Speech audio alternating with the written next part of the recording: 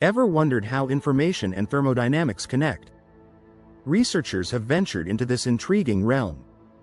Landauer's principle states that erasing a bit of information requires a minimum energy cost, kBTLN2. Traditionally, this concept applies to classical information systems. But what about quantum many-body systems made of interacting quantum particles? A team from TU Vienna and other institutions has expanded Landauer's principle into the quantum domain. They introduced a groundbreaking experimental approach showcased in a recent paper published in Nature Physics. Jens Eisert, a senior author, emphasizes the intertwining of thermodynamics and information. Historical giants like Boltzmann and Gibbs paved the way, revealing how our knowledge shapes system descriptions. The behavior of thermodynamic systems is governed by information, determining whether energy is used for work or lost as heat.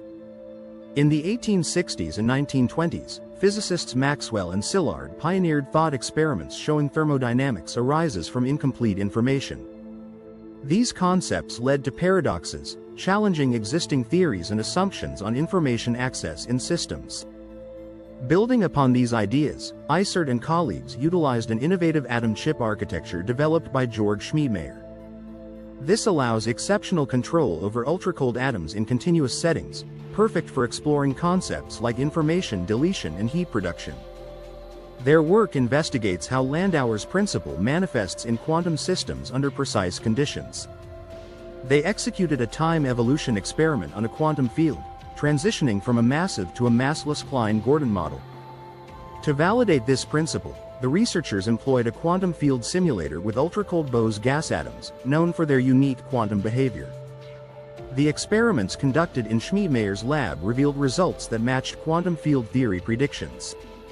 Methodologically, the team used a dynamical tomographic reconstruction scheme to access incompatible quantum properties.